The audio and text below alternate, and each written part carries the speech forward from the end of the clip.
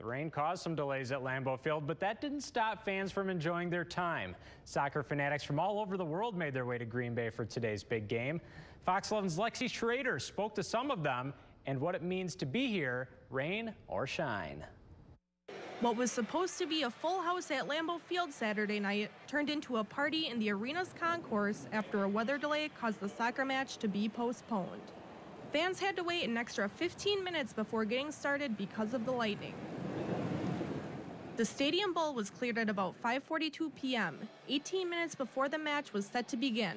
But Pedro Nicolini and Guvanch Guriev didn't let that damper their night. More than 10 hours of driving, but it's worth it, totally worth it. Fans from 19 different countries bought tickets to Lambeau Field's first soccer game. Fans from all 50 states, Puerto Rico, Guam, and Washington, D.C. bought tickets as well. Nicolini and Guriev became friends by going to the same college, Missouri State. Nicolini is from Brazil and Guriev is from Turkmenistan. Nicolini is a Bayern Munich fan and Guriev is a Man City fan.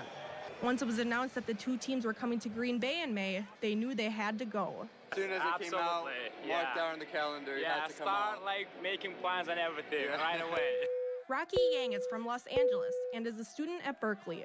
He says he came here all by himself and still has to support his favorite team, Bayern Munich, no matter what the weather is like. I just love this team and I just love this energy. William Rosenthal may not have traveled as far as Yang, but still made the trip to see his favorite sports team all the way from Atlanta. Actually a birthday present that I had no idea about. Were you surprised when you found out? Very. I was like...